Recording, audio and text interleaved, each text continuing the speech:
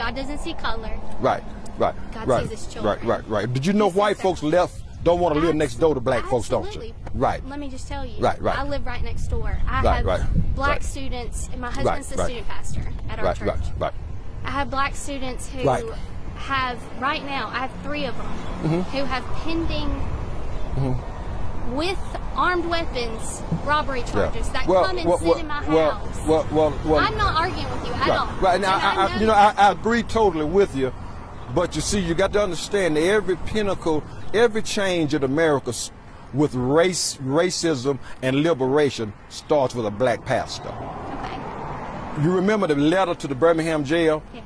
White preachers told Martin Luther King, no, it ain't time, you stirring stuff up. Absolutely. Now my question to you is, how can you be my neighbor when you've left the neighborhood? I haven't. No, I'm talking about in general. I'm talking about in general. That's why I live there. Right. And that's all I'm saying. So, I agree. But okay. I agree. All right. Love you. Okay. Sir, you brought up Dr. King. It was us that were standing in the way of Dr. King.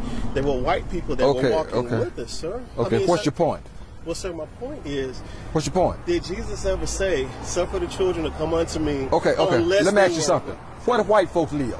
Sir? Where do white folks live? Sir, they live where they choose to. Oh, all right, then they need... If they've left the inner city and they've left their churches, they left the churches in the inner city, and they moved, how can they fight crime in the city? Well, sir, let me ask you something. So I'm not debating with you. Sir, God tell me what to put on the sign, and it's up there. Sir, I'm not taking it down. I'm questioning which God really told you to put that up there. Right. Because, see, read the Bible where it says, love your neighbor.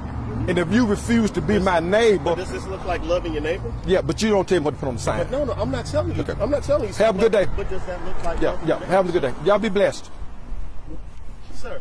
Yeah. Sir, if you put something like this up and you're not willing to discuss it... Go get you a church and a sign and put what you want on it. I sat there for 15 minutes and watched you do an interview, and you were fine with that. But when somebody challenges you on it, you walk away.